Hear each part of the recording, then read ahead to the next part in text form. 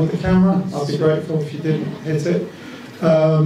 I wanted to thank all of you that have come out. It's appreciated.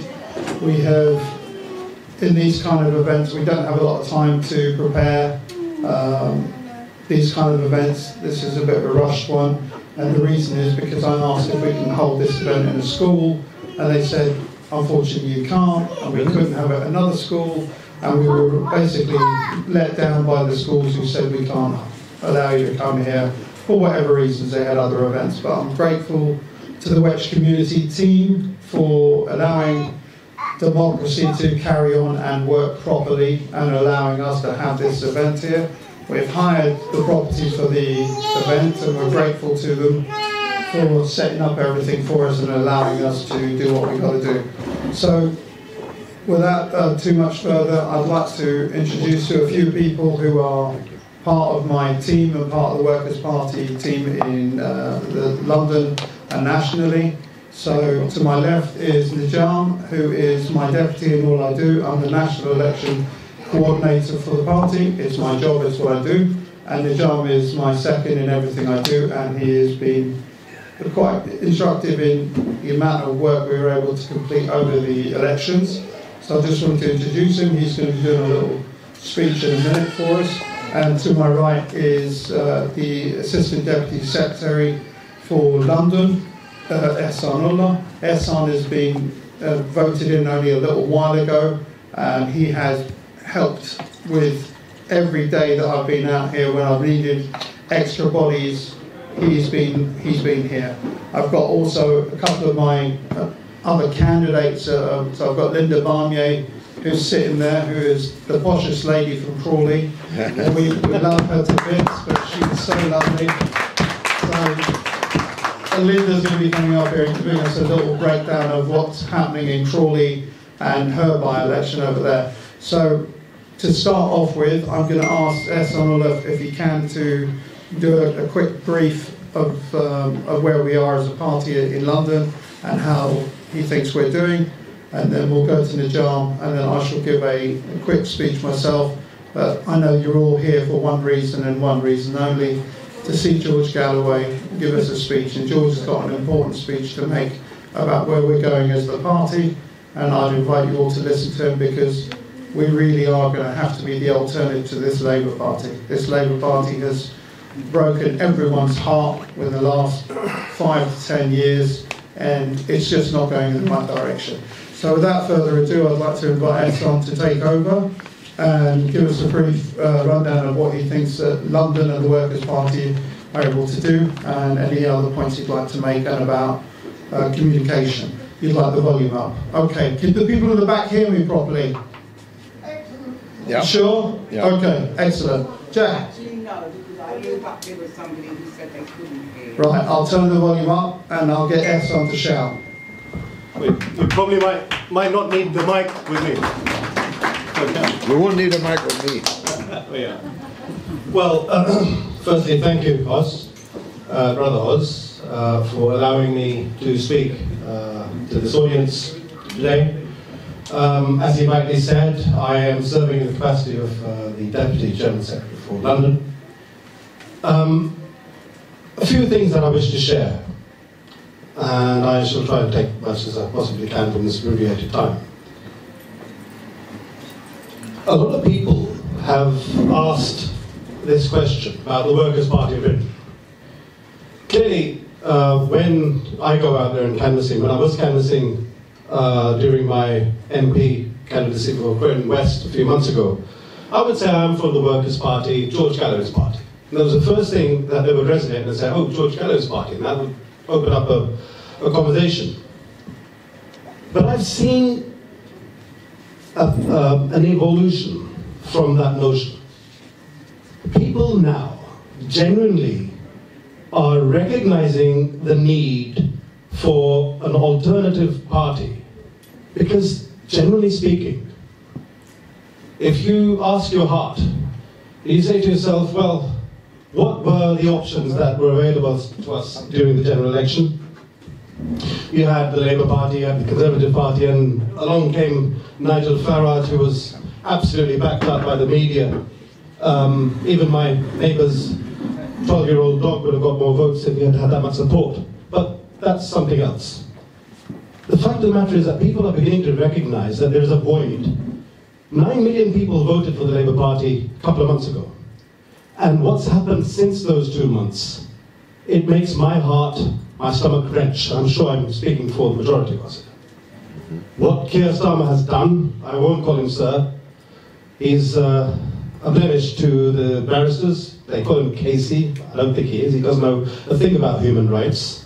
But the point here, which I'll come back to the Harrow Road ward, is it's an absolute pleasure for me to stand behind Brother Hoz Shafiei, who I look up as an older brother, because I know that governance starts, yes, from the head downwards, but also in another way, it starts from the grassroots. So I would like to request everybody here that's here in flesh, blood and bone, as well as the digital realm, that here is our opportunity to genuinely come out there and give a new party a chance and test them. I know for a fact, I know Brother Hoz personally, there's people that actually come up to him for counsel in a private capacity. And he would be an amazing, amazing candidate when it comes to helping the people of the local vicinity. And if there is something that he doesn't have an answer for immediately, he's the kind of person who would go back and get the answer for us. Yeah. I'd like to thank you for coming here. And I would also thank you to please have a think about this and do your bit, your contribution. You might think it's small, for us it's huge. And let's vote this great man into office. And this is going to be a start of something amazing. Bravo. Bravo. Thank you very much, Esther. I wanted to, actually, I've just seen Aaron Maffey here, and Aaron has been talking on behalf of the party on social media for the last two months since the elections ended, and he's just shown up here. But I really want you to, I'd like him, if you can, just give us 2 minutes, and I mean only 2 minutes, not more, and he will come there. Aaron, I need you to basically tell people about Labour and housing and the issues that you've been talking about, because they're really important things that people need to know.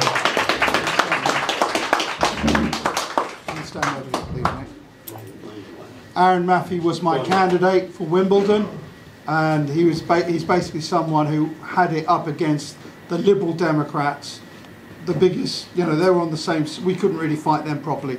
But Aaron is a fantastic candidate, and the messaging you've been giving out of late is so important, and I think everyone in this room needs to hear what you have to say about that subject. It's okay, it's done. Thank you.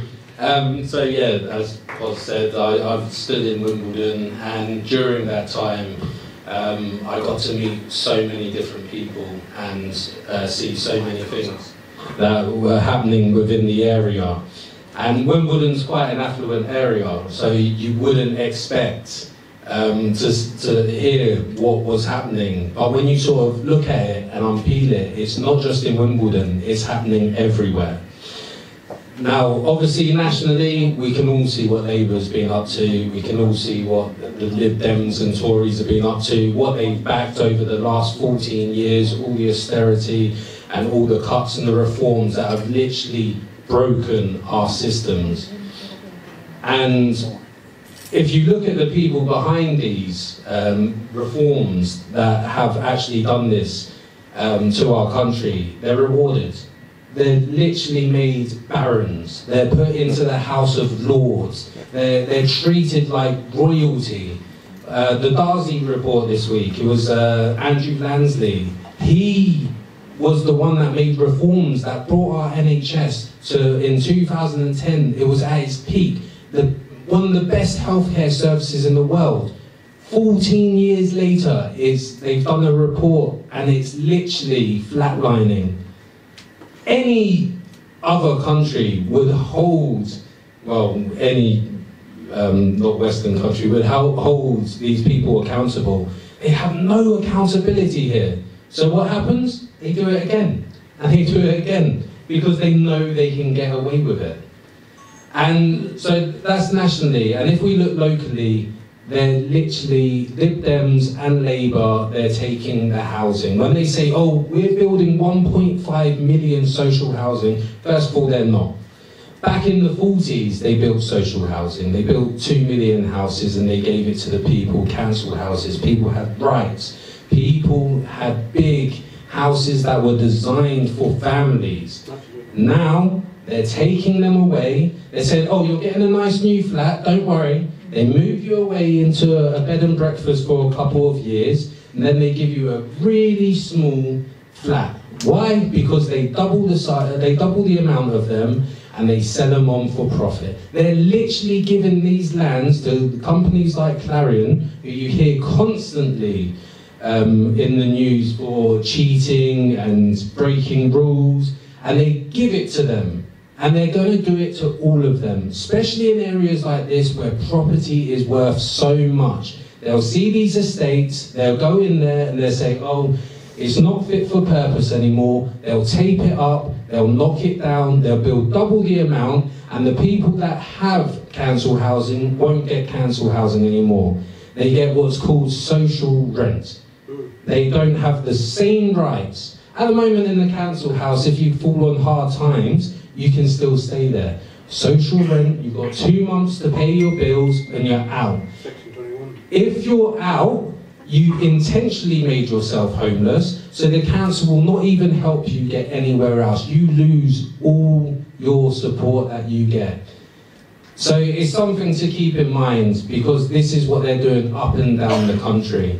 And the more Labour and Lib Dem councillors there are sitting in these seats, the more votes they're going to get to go ahead and do it. And there's only one way to stop that, and that is to vote for people like Hoz that are standing up for the workers. Thank you. Bravo, Aaron. Thank you very much, Aaron. And that was an important message that Aaron has been investigating, looking into, and has been reporting to pretty much all the social media platforms.